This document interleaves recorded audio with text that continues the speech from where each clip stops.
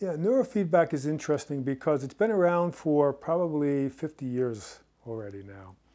And initially it was used to help relaxation, to improve relaxation. And it's been used in a number of other disorders, but I got into it because in the sleep disorder world, the insomnia population, there'd always be a group of people who, even though they could improve using behavioral strategies, what we considered cured insomnia was always lower than the normal population if you compare them to a group of normal, everyday people who didn't have sleep issues.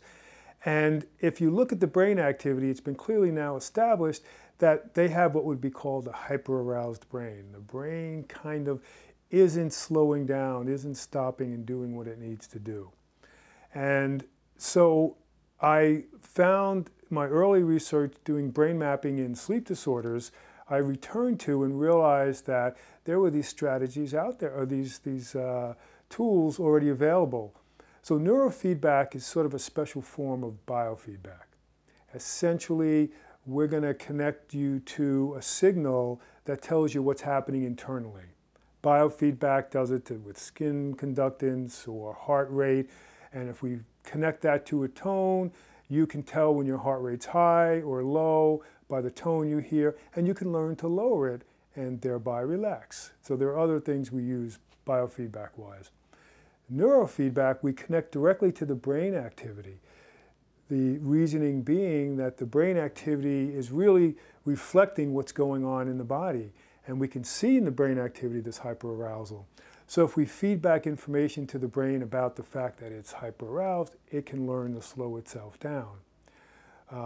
Coincidentally, that same type of hyperarousal can impact our cognitive function as well. So you can imagine when you've been stressed or when people are just stressed in daily life, thinking can become a bit clouded. It's harder to put two and two together because the stress is kind of just getting in the way.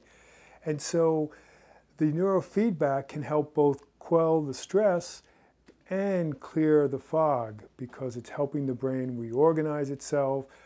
It's helping support neuroplasticity, new growth, regrowing these connections, and maybe even stimulating these brain neurons that we thought weren't able to do this anymore to grow again, to produce new brain cells as well.